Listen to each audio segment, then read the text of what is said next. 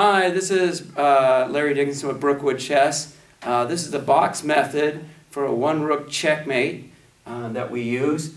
For number one rule on offense, you want to get your king to the middle board as fast as you can, just to make sure that there is already going on the number of moves, the 50 move that the white gets before a stalemate, that this checkmate goes as quick as possible so the white cannot stall. So move to the middle of the board as fast as you can. White on defense want to stay in the middle of the board. If white can stay in the middle of the board, white will survive in less than 50 moves.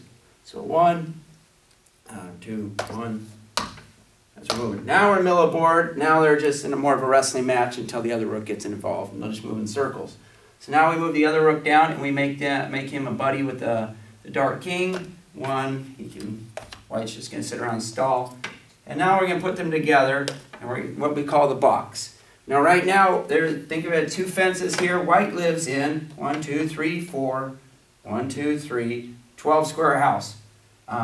He's trapped in a house. You never let him out of the box until we move to the line method at the very end on the last row. So he's in a 12 square box. White on defense will always try to attack the rook to see if dark knows how to do this checkmate. Dark, what they'll do is at this point the king will just move over 1 square with his rook. They always stay together. It's 12 square house. If white now has two choices, he can move back. If he moves back, we'll move the king down. If he moves over, we're going to just make that box smaller. So now he lives in a 9 square house. White now has to choose. Let's do the back. White can move back. They come over and continue to work as buddies here. He comes back up to this square by the rook. Black just moves his king over. They stay as buddies as they slowly encroach on white.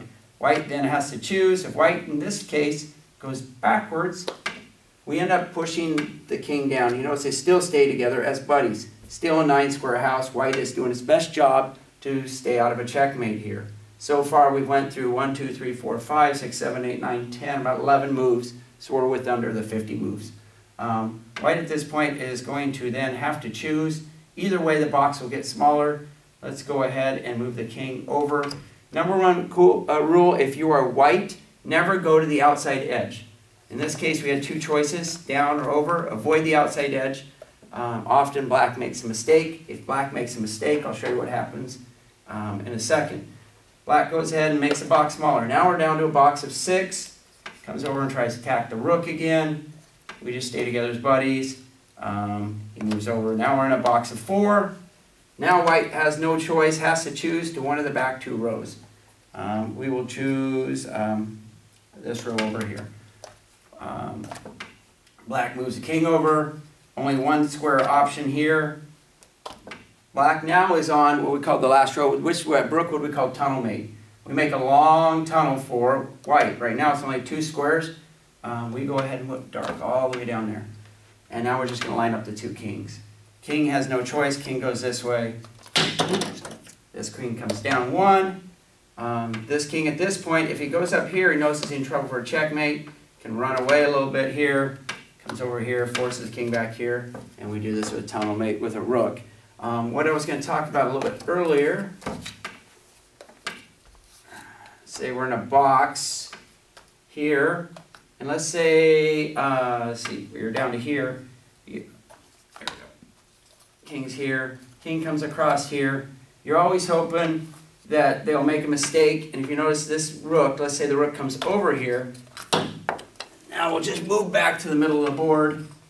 And now they have to try to we just lose another 20 moves. He comes back over here. You keep fighting back to the middle, and they're going to push you all the way down. And that's what we do at Brookwood.